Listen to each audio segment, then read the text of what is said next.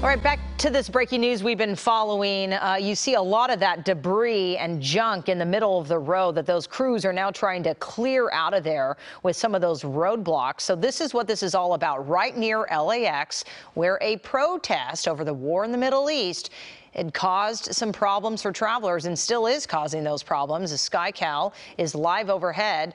Police were there. They quickly dispersed a pretty small crowd that had gathered, who, again, they were calling for a ceasefire in the war between Israel and Gaza. But Century Boulevard is being impacted, and police are still there just in case the protesters come back or move in nearby, trying to block the intersection again. So you see a few of those officers still there gathered on the sidewalk, on the side of the road, and determining, and we still don't know even if anyone or how many people were detained at this point from being out there and moving all of that stuff into the Century Boulevard area. But we want to get